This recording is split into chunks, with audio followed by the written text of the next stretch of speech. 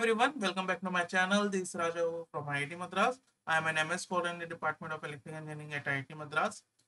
So, in this video, I am going to talk about a very important topic, which is point by serial correlation coefficient. Many of you might have heard about this important quantity beforehand. But even if you have not heard about it, you do not know anything about it, please watch the video till then. You will get a lot of info and will note the relevance of this quantity in the realm of statistics.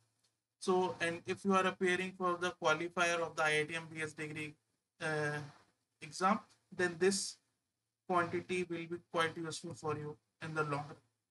So let's see what is this all about. So before going into depth about this quantity, you need to know the meaning of each of these terms, what they mean, what they signify. So, what is the meaning of point here? What is the meaning of biserial here? And what is the meaning of correlation here? And what is the meaning of coefficient? So, we will see each of them one by one. And at the end, I will tell you how to compute by giving some example. So let's see. So first, let me tell you, if you do not know what this, so it is a special case of Pearson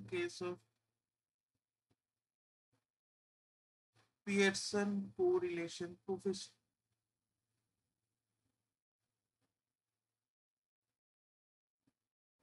So this Pearson correlation coefficient is a very important quantity. Uh, so as you go into the depth about the descriptive statistic, you might come across the measure of central tendency, measure of dispersion. So in that uh, case, you will come across this Pearson correlation coefficient. It is denoted by R. So it basically signifies the relation between two numerical variables. So it signifies relation between two numerical variables.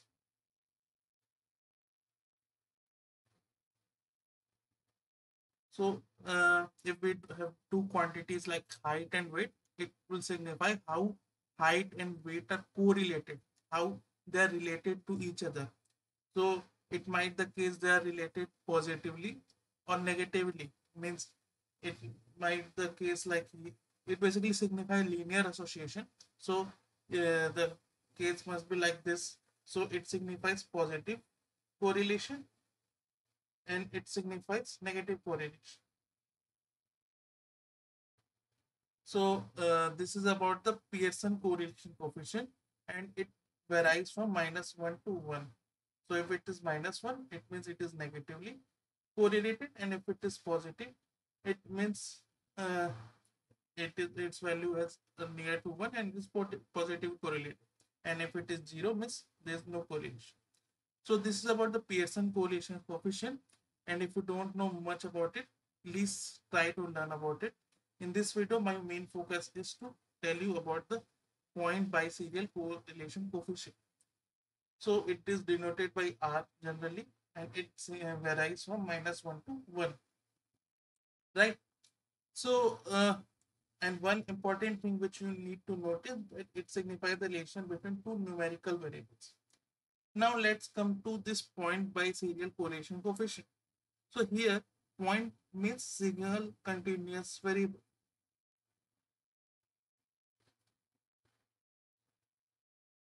Biserial means dichotomous variable,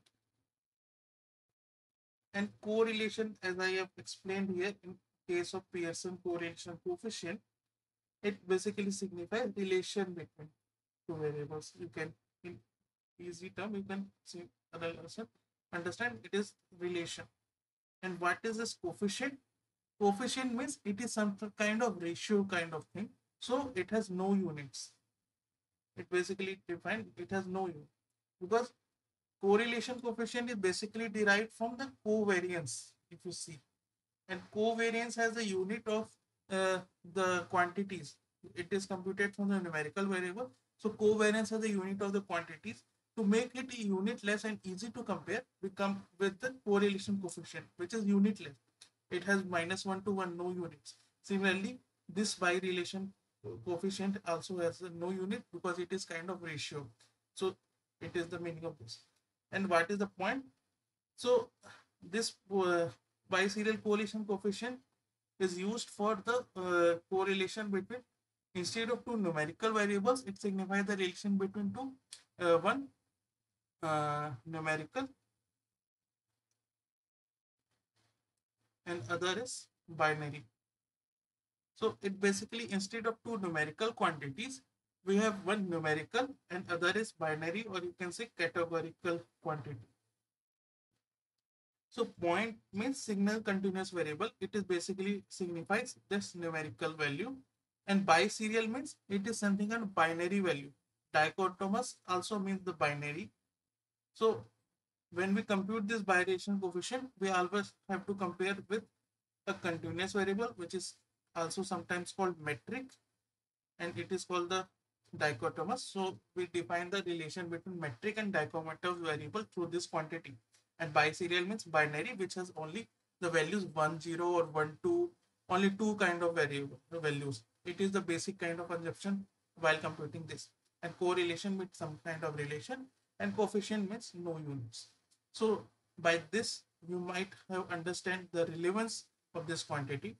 So like this Pearson correlation coefficient, it also varies from -1 to 1.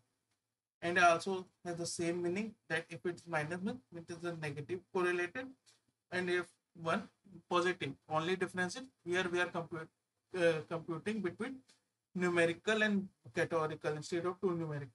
That's why it is called a special case of Pearson correlation coefficient. And it is denoted by PRPB. Now let's see how to compute this variable, how to compute this quantity. So if you see, like its formula is given like this. So it, if you see for the first time, it may seem quite complicated, but let me simplify this for you. It is not so complicated, but you just need to understand what each variable is signifying. Then it is quite easy. You just need to compute some quantity. That's all. So let's see. So if we see here, here is the RPB, which is the biserial coefficient. It is the Y0 and Y1. Like, for example, I have to compute this quantity between, like, suppose, uh, like, suppose we have height of the data, height of some individual, which is denoted by X, and Y. I have the categorical value, male and female, male and female. Like I have the data of the height of the male and the female. So here the X denote the height, which is a numerical quantity, and Y is the male and female, which is binary, dichotomous, and categorical names. So here we have to compute the biserial coefficient. So like we have to compute this variable. So we have to convert this categorical variable to numerical. So we, in that case, we have to use some kind of coding. Coding in the sense, like, I can denote male by 1, female by 0. Similarly, we can use male as 0, female as 1. So now we have converted this categorical to numerical. Now we can use the same formula of the Pearson correlation coefficient. So that's all. So if we see this formula also, it is the Y0 and Y1. So it means the mean values uh, of that quantity which correspond to the 0. Like, yeah, if I have this data, I can give you, like, height is 140, 141, 120, 130, and this Y value is X, and this Y, suppose that 1 0 1 1. So here 1 means male and 0 means female. So how to calculate Y0 bar? So for y0 bar, I have to calculate the mean of only those variables whose value correspond to this. For example, um, like here. So y0 means y0 bar should be 141 only, and similarly y1 bar will be these three terms: 140, 120, 1. So 140 plus 140, 140 plus 120 plus 130 divided by 3, whatever this will. So through this you can calculate y0 and y1 bar. And what is p0? P0 is the ratio of n0 by n. So n0 means the number of 0. So 0, there how many values we have? We have 4 values. Out of that, 1 is 0. So 1 by 4. Similarly, P1 is n1 by n. So how many ones are there? There are 3 ones. So 3 by 2. And what is the sigma x? Sigma x is the population standard deviation. So we have to calculate the standard deviation of this quantity, which you might know how to calculate the standard deviation. And in say this is the population standard deviation, we have to, in the numerator we have to use n instead of n minus 1. In case of sample, we have to use n minus 1. And then we have to apply in this formula. But let me tell you, this formula is quite complicated and you may face quite difficulty in understanding all this formula. I will I insist that do not learn this formula, but just understand what all these variables are. And in case of emergency, you can use this formula and you can use this concept. But you do not need to learn this formula, because without even learning this formula, you can easily compute the biserial coefficient, especially in the exam. Whatever question will come through this concept, and definitely some question will come through this concept because it is really important. And if any question will come, just need to know the formula of the Pearson correlation coefficient, so that only you can compute it. So here is the usual way, but you can also use the correlation, Pearson correlation coefficient formula, which is covariance divided by standard deviation. So if you don't know, just look into this, how to compute the correlation coefficient, normal Pearson correlation. So that through that also, if you compute, you will get the same answer. Only thing is you have to convert this categorical to numerical to compute this, because you can calculate the Pearson through only uh, between numerical to numerical. Now let's see some question. So this question I have taken from the Iitm BS qualifier. So you can understand the relevance of this. So what is the what the question is asked in this concept? Like, let's see. Uh, So we have 6 data. 6 students are randomly selected from the top 15 students of class if their performance is affected by the difficulty level of the papers. So 2 different sets of question paper with varying difficulty level are designed like that. And we have like this set and marks. So here we have set and marks. So first you need to identify what type of variable is this.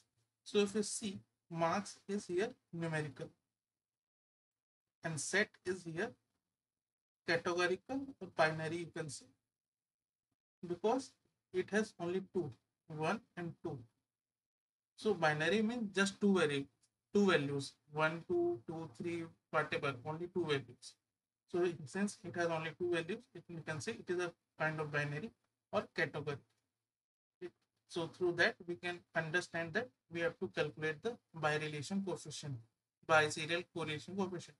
So it is asked calculate the absolute value of biserial correlation coefficient between the set of paper and marks. And here is another term, absolute value. So do not worry about that. Absolute value just means if you are getting the negative, you have to use only positive. So whatever answer you are getting, just use the absolute value, means the mod, only positive quantity. So like that, let's calculate it. Let me erase it first.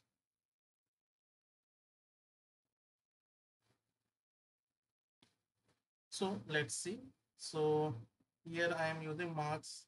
Always use numerical as x. For marks I am using as x, and set here is y. So here 15, 14, 20, 17, 14, 17. So how many? There are 6. Similarly, 1, 2, 2, 1, 2, 1. Like, so before that, first you need to calculate the mean. So you have to calculate the mean. So what is the mean? So how to calculate the mean? You have to add all these values and divide by 6.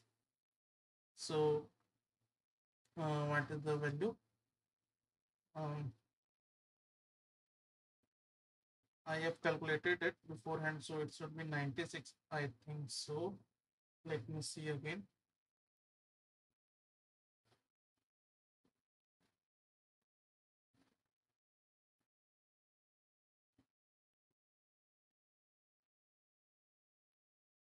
Yeah, it is 96 only.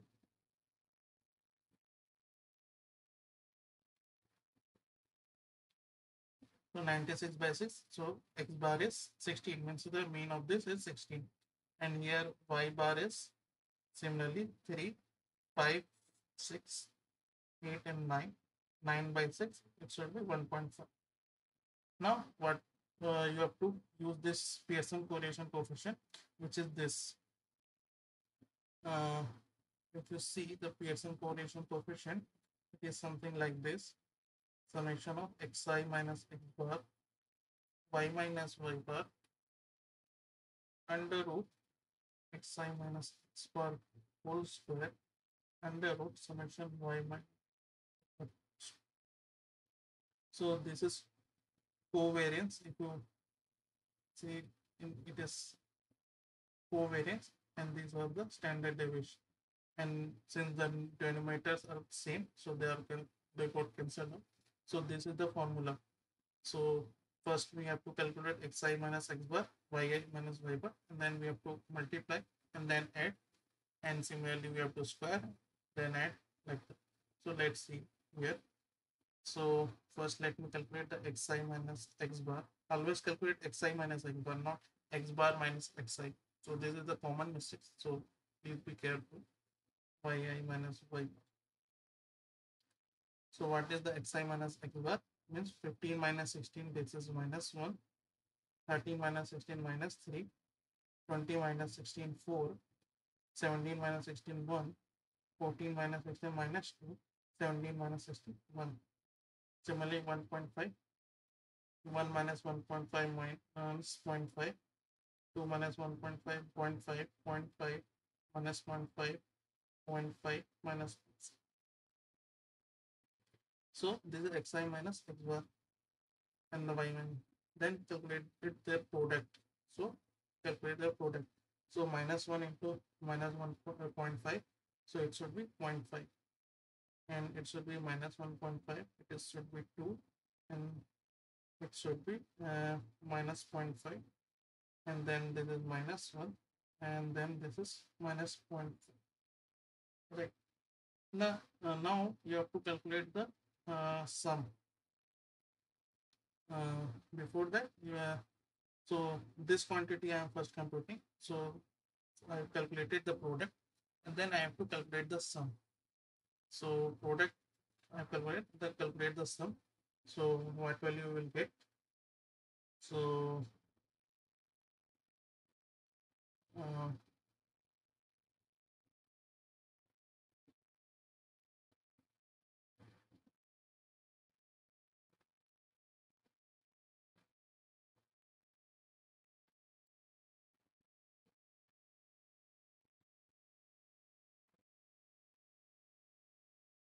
so what value you will get? Let me see.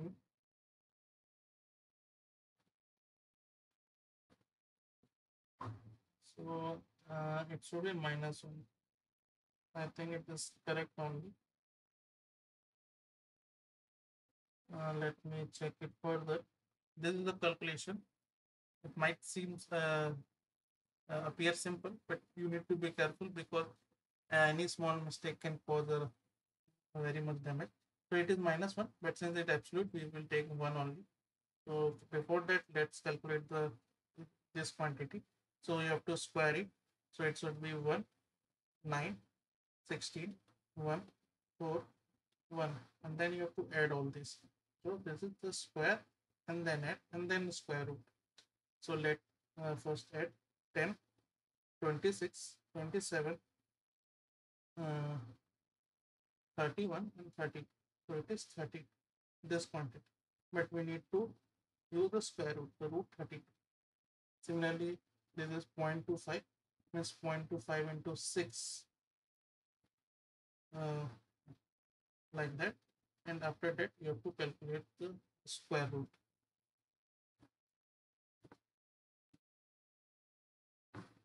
So let me, so you are free to use any kind of calculator, but you need to know the answer as well. So all this quantity, and since I will take it as one because we have to calculate the absolute.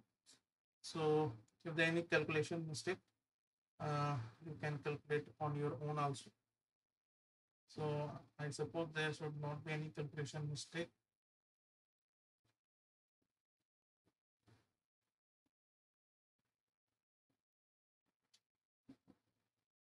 So finally, what we will do, like, so our value will be RPV equal 1 divided by root 32 divided by 1 5. So what will be get?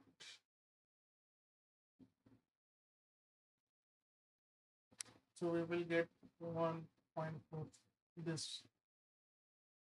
So this is the value you will get, and this is the point biserial correlation coefficient. So this is how you can calculate.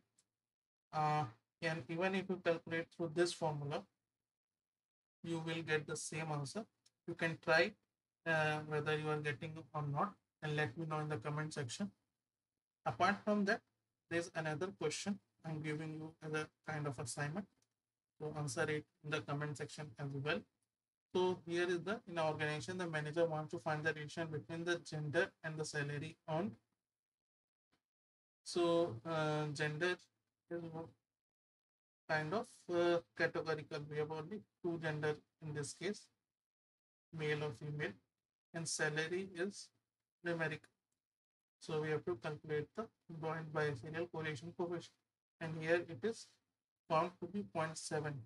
So this absolute value always range between 0 to 1. If it is not absolute, it can range between -1 to 1. But since it absolute, it cannot be negative. So it will range to 0 to 0 to 1. But in the next quarter, the salary of every employee is tripled. Right now, we have correlation coefficient as 0.7, but salary got tripled. So in that case, what will be the absolute value of the point biserial coefficient after the salary is tripled? So try this question and let me know in the comment section what do you think, what should be the answer with the logic. So whatever answer you are giving, give some logic, and in the next video or maybe in the pinned comment, I will post its answer.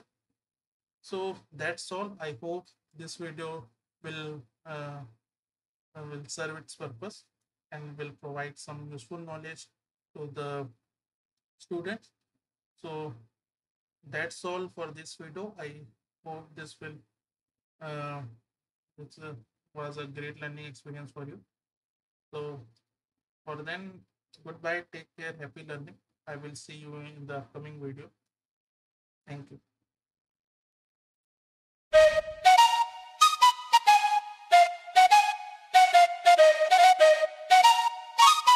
Let's go.